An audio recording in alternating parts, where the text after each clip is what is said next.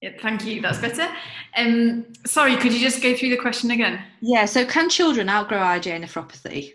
Yeah, so what's interesting about children, and particularly younger children, is that we do see changes in their immune system as they grow, and in particular, changes as they reach towards puberty and teenage years. So we sometimes see children who have IgA nephropathy when they're a little bit younger, who then, for some reason, the disease just seems to fizzle away and they don't have as many relapses as they get older.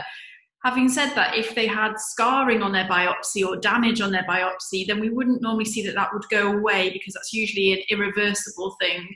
But there are some children who have lots of flares perhaps early on, and then as they're growing, we see less or we see more control of the disease. So sometimes we do see changes in children as their immune system grows older. We see less of these changes in the teenagers when their immune system and their body might be more reflective of an adult body, when the changes might not be happening as much. But certainly in younger children, we do see changes in how frequently they might flare and also how aggressive their immune system might be against different conditions such as IgA nephropathy. Okay, thank you.